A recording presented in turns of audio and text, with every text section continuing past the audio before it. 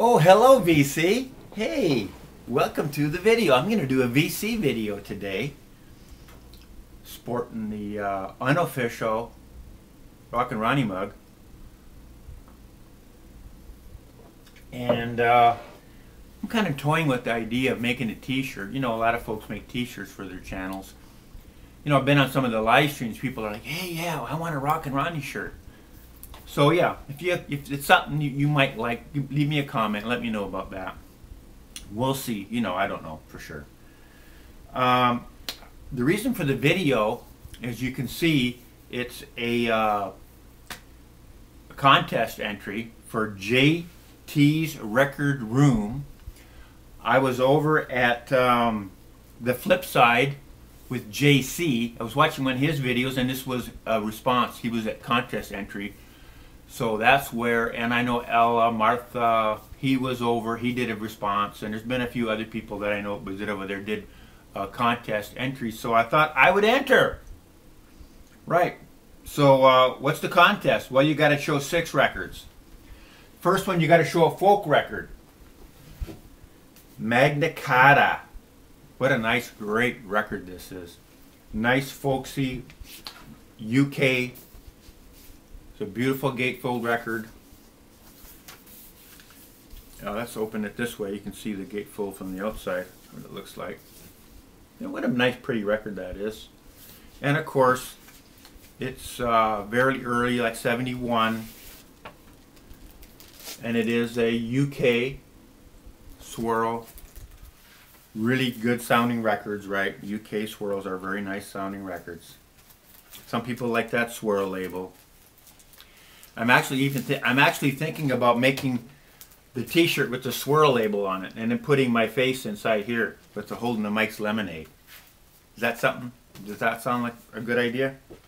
Or just maybe Rockin' Ronnie with a banner across? I don't know. But this is a good record, my friends. If you're not familiar with this one, write it down. I've got a couple of theirs. Wasted Orchard is another one really good. I had that one, and this is another really good folksy UK folk music. Now we're supposed to go British blues. Well, British blues to me is Jeff Beck, right? The old school Jeff Beck. You know, him and Eric Clapton both. You know, Yardbirds, stuff like that.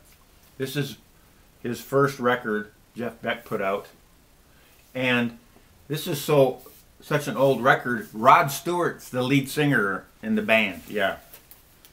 And it is on a nice black Odeon label. That's a great label. You see that label anywhere, folks? Yeah, buy that record. It's going to have great sound on it. Really, really nice record. And this is another one from like 1971. This is an OG pressing. And look how black that cover is, right? It's just a testament to the quality of the Japanese records. That even the covers are made so good that they stand the test of time. Beautiful record.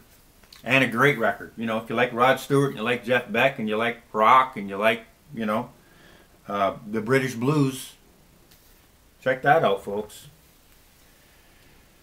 Now, indie bands.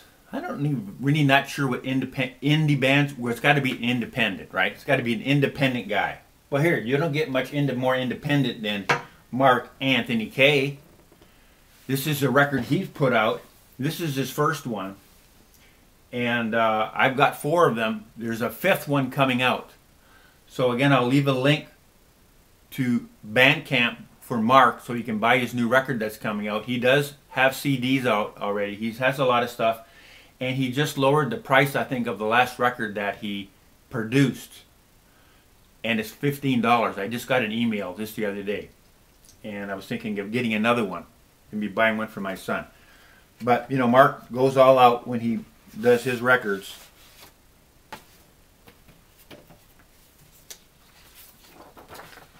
Got a nice insert in the record. Nice polyline inner sleeve. Blue, nice transparent blue vinyl.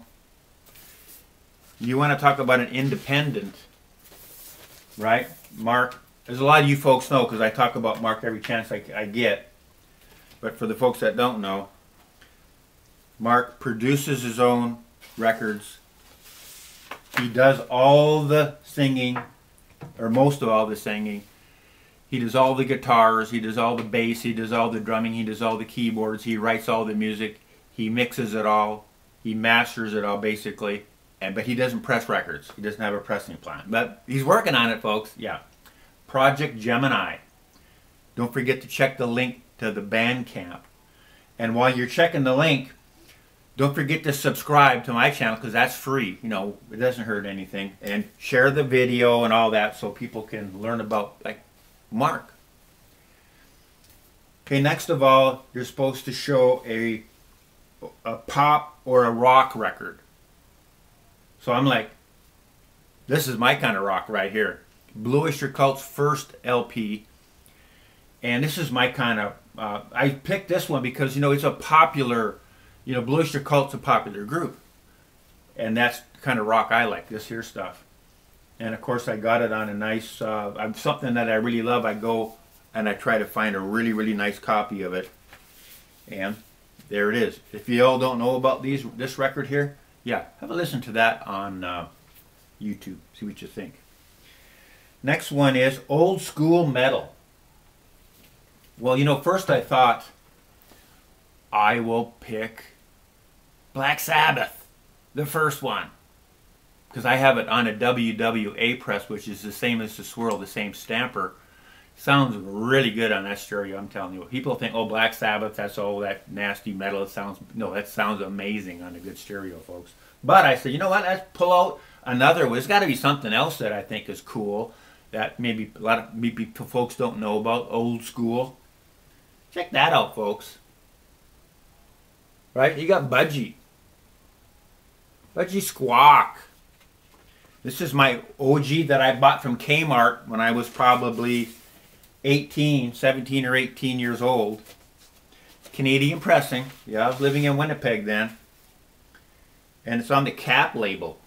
Isn't that cool? How many of y'all got records on the Cap label like that? Yeah, there's not too many around.